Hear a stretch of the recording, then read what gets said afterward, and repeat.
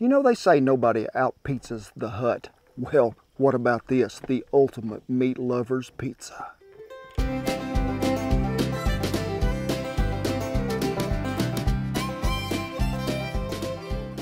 You know what I like about pizza, besides the 14 layers of cheese and all the meat?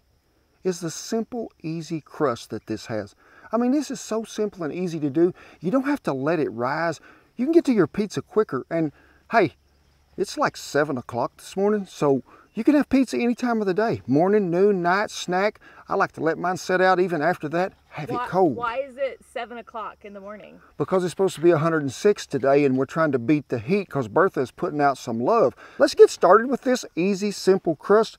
And first we're going to take 1 cup of warm water. Rapid rise yeast, 1 package.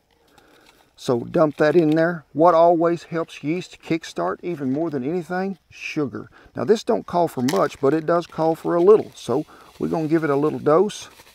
Stir this up, and we are going to proof it. So we'll wait till we see some bubbles. Got some floaties in your water. Yeah, it's just called charcoal. Come out of Bertha did.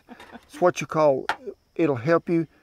You know, charcoal is what you give somebody if you're poisoned. I'm not poisoning nobody, but I have been on ranches to where I'd really have a bad stomach ache. And you know, you're out there 5-6 weeks and you ain't got no doctor to go to. So you just take a cheese grater and some charcoal that had burnt down and just make it into a really fine powder. A lot of times I'd mix it with honey because charcoal just tastes bad, but it'll help settle your stomach really well. 2.5 to 3 cups of flour, not packed in the cup, just lightly filled. That's 2. We're going to start with 2.5. We'll probably have to have some more, but we're going to go ahead, and I like my pizza crust to have a little garlic powder in it, so we're going to give it a little of that. Some onion powder. Give it some more love. Some kosher salt. And I really like to use kosher salt. I just think it blends in better. Italian seasoning. But I also like for my pizza to have a little black pepper, coarse ground, in there. Go ahead and mix this all up with your hand. Get it incorporated well. Our yeast is proofed. It is bubbling up. It is. So the next thing you're going to do is just make you a little well there in the bottom. Pour right in there. Set this over here. Maybe Culinary will come by here in a minute. Yep. There's Culinary. He says, hey, we need some water in that. So olive oil. A lot of times when you make any kind of dough, you're using oil, but when you're going to make pizza dough, use olive oil. And we're going to talk about 2.5 to 3 tablespoons right along in there. I would say that was pretty close. It was. You would think I would know where this stuff was from one week to the next, but I don't. And the wooden spoon must be at the house, so we'll use that one today. Just fold this around till we can go to making us a shaggy looking dough. And like I say, we'll probably have to add some more flour, but you always want to start out with the least amount first. Give it a pretty good sprinkling of flour. We're just going to knead it about 4 or 5 minutes here, and we'll be ready to go. Go ahead and get your husband training rolling pin out. Give it a little flour. Mage, how are you? And then let's just go to mashing to where we can get it down here to a pretty level place. We're going to have to do right smarter rolling to get this to about a 16-inch Dutch oven size. When you roll so long, let's just turn her over and go the other way. Try to keep it round if you can. That's pretty hard for me at times. I'm pretty much more into trapezoids, rectangles, stuff like that. But you can roll this crust out as thin as you want it. Now, if you're doing this at home, preheat that oven to about 425 degrees, okay? So we put this right along in here. You can see that what I would call, we are pretty close to this. This is the lid off the 16. So the bottom side of that is going to be the same because them 16-inch ovens don't taper down. So break out the pizza dough cutting knife. You remember doing this when you was in grade school. You'd put something on a piece of construction paper and draw around there or cut it out with the scissors. Brings back childhood memories of many kind. Now me, I got to stay in first grade longer than I wanted to, seemed like most of the time, but hey, I enjoyed every day of school, especially when it's time to get out. There be the 16-inch Dutch oven. How are you going to get it in there? Hope and pray. I like to use cornmeal in the bottom of it bring this dough back to you. We're starting on this side right over here. Oh, that's nice. Unfold the bed sheet. Good job. Then unfold the bed sheet again, and then Pretty. And then this is where you can tell yourself, Pizza Hut ain't got nothing on me because I can make pizza. Y'all want to see me throw this up in the air, didn't you? Ain't gonna happen. Take you a fork and just prick the bottom of that dough. Let me get the lid back on this. And remember me telling you about it is the ultimate meat lover's pizza? Let's get the meat ready to go. Beef, ain't it big? Well, you see me browning up this thinly cut piece, what they call Milanese cut of steak. And if they have that at our store, they'll have it nearly anywhere, folks. But if you don't have that, you can get you a piece of sirloin cap, and just make sure you can slice it as thin as possible, because this is the ultimate meat lover's pizza. You got to have some steak on there, but we just don't want great big pieces. We want this to be able to cook just a little here, and then time it's on that pizza, cook just a little more. You see me season it with our good original seasoning and a little Worcestershire on there just to bring out a little more added flavor. Just brown them up a little, set them back over there. I'll meet y'all over there. We're going to get to assemble time.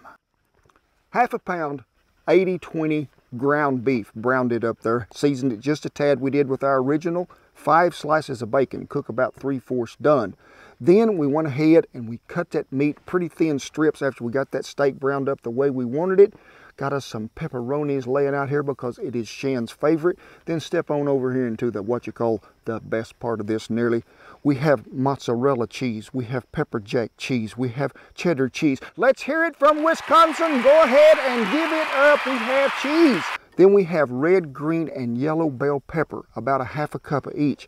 Half a cup of white onion diced, and what? That magical fruit, jalapenos. We have took us some softened cream cheese and whipped it up pretty good. You can buy that in the whipped container. Cream cheese, is he making dessert pizza? No, we're going to put a creamy layer of cream cheese right there on the bottom, and then some tomato sauce. Also, folks, be sure and try out our chutney. It makes a great base for this pizza as well. So here we go.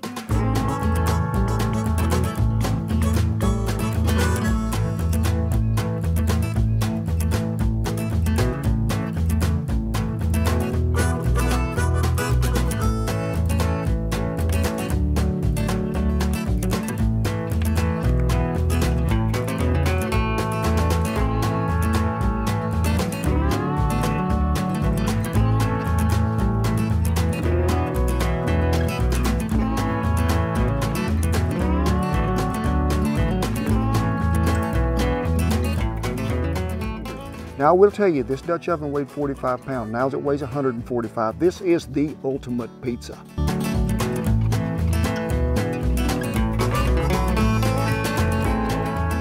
Now, if you folks are new to Dutch oven cooking, I would recommend 2 things that you cook first. One is a pizza, the other is cornbread. Because on pizza, you can see the top. We're trying to get all that cheese and everything to melt down there and get a little good crust in there on it. And the bottom, I'm gonna give you this secret. You can actually cheat just a little, because you can take a fork and lift the edge up and see how much you're browning. So really, it's pretty easy to cook in a Dutch oven, it is. And the kids love it. Get them out there, get them around the fire, and let's cook some pizza. Now, cold placement, oh, pretty heavy on top it was, I'm telling you, because I want that stuff to get really hot and get that good crispy on that pepperoni, because that's the way Shan likes it. The bottom, oh, I'd say a medium heat all the way around the outside edge of that Dutch oven. Not much wind today, so we won't have to rotate very often, but we'll keep an eye on it because we want things to get really cheesy and melted on top and a crispy crust on the bottom.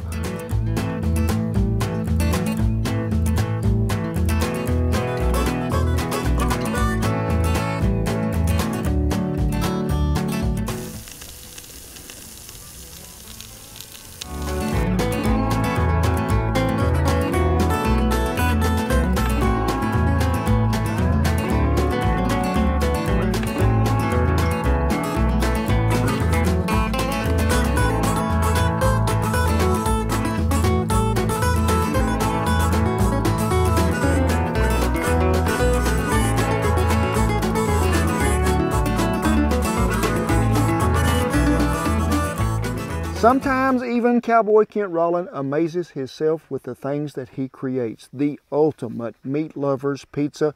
And folks, I just want to show you this crust on the bottom. I want y'all to look at that. That's what I'm talking job. about. I like that crispiness. You can see that cornmeal in there. Don't forget that trick because that gives things where you can really slide it around.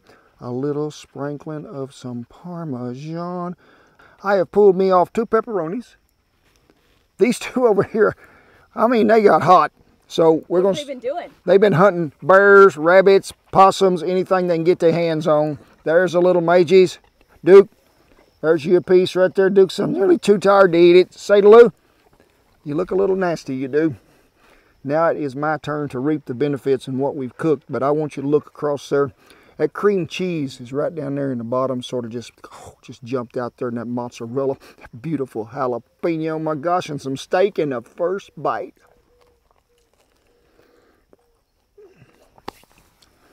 When you can make pizza like that, and you can do it really good, you gotta be cool. You gotta do the cool walk. I'm like real cool, because I can make pizza. I can make a lot of pizza. And then shuffle right on back up here. Get this pizza in your hand and get another bite. Oh my gosh. Well, folks, the good Lord has blessed us again this morning. I mean, we got out here, it's 82 degrees, and clouds sort of stayed, and then right there at the end, he showed the glory to shine up on the pizza. That sunshine he did. Thank you, Lord, so much. I appreciate it, I do. But hey, we just appreciate y'all too for letting us come into your living rooms, wherever you might be that you watch our videos. Be sure and give it a like, and be sure and share the video with the friends and neighbors, because folks, everybody needs to be a better neighbor, and when you can share pizza everywhere around the world, hey, it's a great thing it is. But as always, with great privilege and with honor, I pay tribute to all the servicemen and women and all the veterans who have kept that old flag flying above camp. Me and Shan shall never forget you, and we thank you one and all we do. Rest of y'all, come on up in here. Now, come on up in here close. I mean, get close. This is a big pizza, the ultimate meat lovers pizza. God bless you one and all, and you ain't got to go to Pizza Hut no more. Yep. Well, we have got our need. Hey, can you give me a second after you clap? No, I have to have a double clap. Not helpful. Huh.